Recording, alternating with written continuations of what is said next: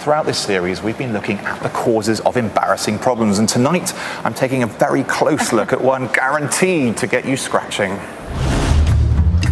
In the UK right now, over 2 million children are infested with head lice.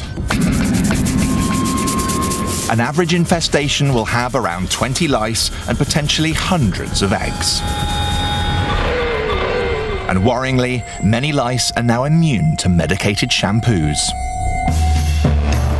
So to show us all how they feed, multiply and spread, and most importantly how to really get rid of them, I'm infesting 2 people with the creepy crawlies to watch what happens.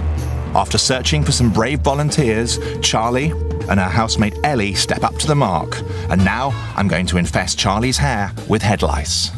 Have a look in there. I want to get some of these and put them on one of you, really just to work out how they get about, what they get up to, how they transfer from head to head. Do they jump? Do they fly? How quickly do they spread between you? Who's going to be infested first with these little creatures? Me. You're going to go first? Yeah. Charlie is going to have 10 head lice put directly into her hair. Okay, we're going to pop some on. Are you ready for this? Yeah. You're very brave. Then, for the next 4 days, she and Ellie are going to be quarantined in their house to see if the lice spread between them. Head lice are the size of sesame seeds, so I'm using a microscopic camera which magnifies things to 50 times their normal size. They move right the way down the hair follicle, right to the root of your scalp. One of the commonest held beliefs about head lice is that they only live in clean hair. This is false, as they're happy in any hair, clean or dirty, and you can get them in your eyebrows and eyelashes. And once they're on your head, they need to suck your blood every 3 to 6 hours to feed. Can you see one is red in the middle? Yeah. Guess why that is? Blood? Yeah, I'm afraid to say it's got very sharp mouth parts that it's digging down in between your hair follicles into your scalp and having a blood meal. That's horrible. Can you feel them on your head at all? I feel like I can, yeah. It feels like tingling. Oh, I'm starting to itch now.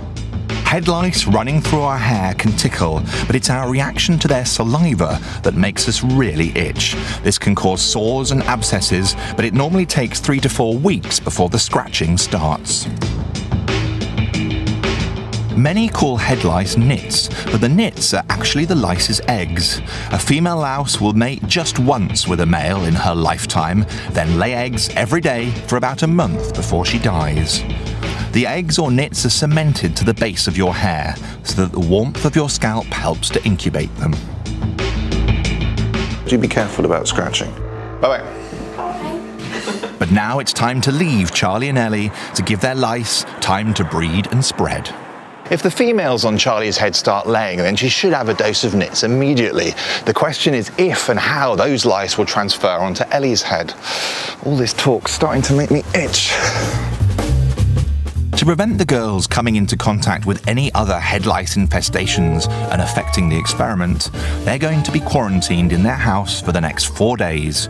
And we'll be back later on to see if the insects have spread and tell you all the best way to get rid of them.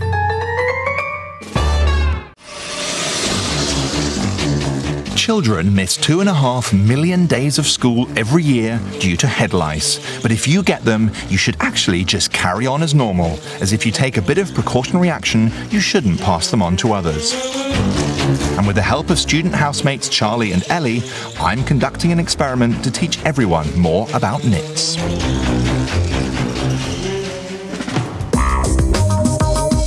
I've already infested Charlie with 10 head lice. To be honest, it doesn't feel any different to normal. I don't even feel like I've got them. And now the girls are in solitary confinement in their home to see if the lice will spread to Ellie. There are many myths as far as head lice are concerned, not least of which is how they actually travel from head to head. Don't they hop? Woo! Yeah, they jump. They hop from head to head. Like if you touch heads with somebody, they jump over. Contrary to popular belief, head lice don't jump, they don't swim, they don't even fly, they just crawl from head to head. Head lice use their claws to literally shimmy up your hair, and they mainly spread by us touching heads. As a result, we've asked the girls to put their heads together more than normal, just like young children would. I've had quite a lot of head-to-head contact and my head's starting to feel a little bit itchy, but I don't know whether I'm just being paranoid about it. 4 days after putting just 10 lice on Charlie's head, I am back with my microscopic camera to see if they've bred and laid some nits. Best place usually is the back of the head, the crown of the head here. They tend to hide around the back. You see that? That looks like a nit to me, doesn't it? Oh, it looks like poo. You'll be pleased to hear it's not poo. It is an egg, definitely. You can do a similar check using a magnifying glass, and the nape of the neck and behind ears are the commonest places to find them because they're often warm and damp. So, should we have a look at you? Ellie had no head lice at the beginning of the experiment, so I want to find out if some of the lice I put on Charlie's hair have crawled over to her. I can see one there. Ready? Look at that. An egg? An egg. You have a nit. So the lice have definitely shimmied from one head to the other, and if the girls did nothing, this is what would happen. Oh, are they all eggs? What? Those are all What? eggs. Sticking all along the hair shafts like that. That ain't pretty, is it? No, that's horrid. And that, you can imagine, is quite a job to get rid of. Yeah. To prevent a full-blown infestation, nit specialists Hairforce are delousing the girls with a special heat process that kills the lice by drying them out. This costs a minimum of £50 and isn't available everywhere. And because lice are becoming immune to many medicated sprays, the best at-home alternative is to use a nit comb, which you comb through wet hair with plenty of conditioner on it, then wipe on kitchen roll or dip into water to see the nits. For more information, go to channel4.com/clinic. Their hair is finally cleared, and I can now reveal how many eggs or nits have been laid in both the girls' hair from the original 10 lice. Charlie, you had 36 eggs on you. Wow. And Ellie, you, guess how many? I don't know, maybe like 10. You had 24 eggs.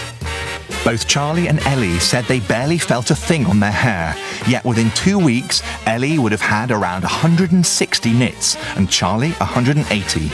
So don't wait for the itching to start. Do a fortnightly check on your kids' hair with a nit comb to find lice early and keep them under control.